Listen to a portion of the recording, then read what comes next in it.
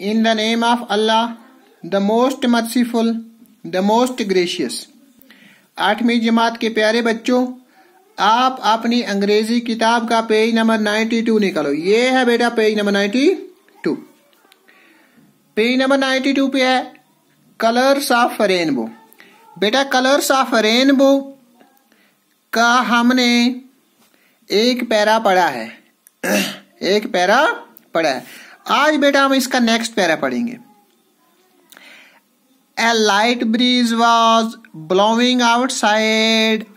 I wrapped the bed sheet around me tightly while sitting on the cot. The kids were at play, going out and coming in. They were making a lot of noise, but I was more or less oblivious to it. The chili plants were dancing in the breeze, and water drops were falling from them. Small patches of clouds were moving to and fro in the sky. Sometimes they covered the sun and it became cloudy, and sometimes the sun came out. देखो बेटा, a light breeze was blowing outside। Light bridge यानी कि हल्की सी हवा, bridge कहते हैं बाद सुबह को, सुबह की हवा बाहर चल रही थी। कब? सुबह का टाइम नहीं था, लेकिन ब्रीज कहते हैं बाद सुबह को। कब चल रही थी? रेनबो के टाइम, जिस वक्त रेनबो दिख रहा था। आई wrapped the bed sheet around me tightly while sitting on the cot, कि मैंने बेड शीट यानी एक शीट अपने आप पे लिपेट ली और बैठा। The kids were at play, बच्चे खेल रहे थे।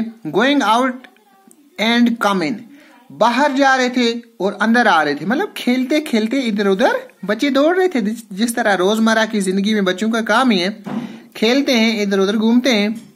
दे were making a lot of noise but I was more और लेस oblivious to it। बच्चे बहुत सारा शोर कर रहे थे। ठीक, मैं ये सब चीजें देख के कुछ सोच रहा था, हैरान कुन था, एक अजनबी सी हालत में था। The chilli plants where dancing in the breeze and water drops where falling from them, कि चिली प्लांट्स जो हैं वो हवा से इधर उधर हिल रहे थे। डांसिंग मीन्स कि हवा से इधर उधर हिल रहे थे। तो water drops wire falling from them, कि पानी के कतरे उनसे नीचे टपक रहे थे। Small patches of clouds wire moving to and fro in the sky, के छोटे छोटे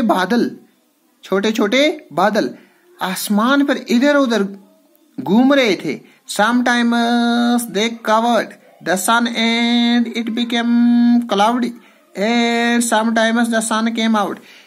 कभी ऐसा होता कि वो सूरज के आगे आ जाते वो बादल, तो सूरज गायब हो जाता, और कभी सूरज के आगे से हट जाते और सूरज फिर से विजिबल हो जाता। ठीक, ये रेनबो की कहानी है। तो उस टाइम रेनबो भी चल रहा था। तो आज के लिए बेटा इतना, यहां से आगे इंशाल्लाह कल। खुदा हाफिज।